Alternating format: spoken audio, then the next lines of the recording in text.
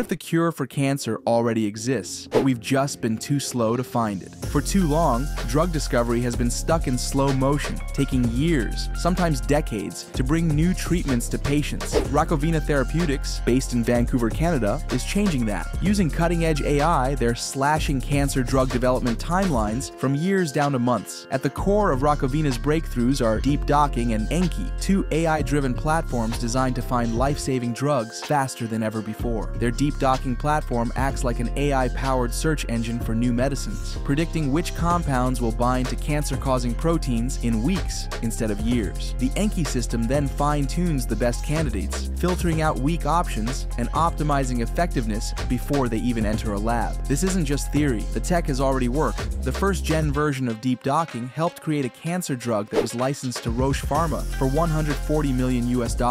Now, Rakovina is pushing this AI-driven research even further, targeting some of the hardest to treat cancers. The opportunity is massive. The DNA damage response therapy market is expected to reach $18 billion annually by 2030, and Canada's Rakovina is positioning itself at the forefront.